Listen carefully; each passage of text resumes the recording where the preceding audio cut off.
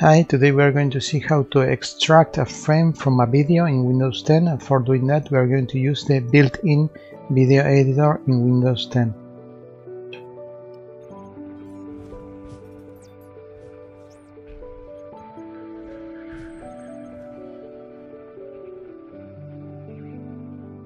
So let's start, but don't rush because there is a small catch, and let me explain you the whole thing.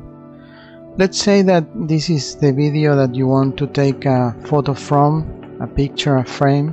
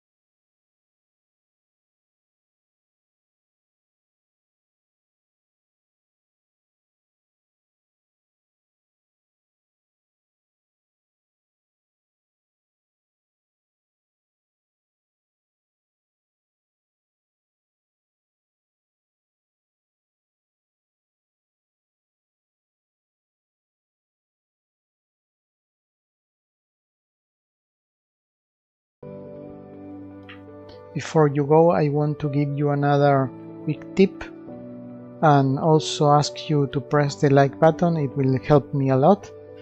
Okay, the tip is that you press Windows key, Alt key, and you press print screen, and you will capture the whole screen in a file. And this is useful if you are watching a video or something and you want to, instead of going frame by frame, you just want a capture of what you are actually seeing, and here you have the whole picture.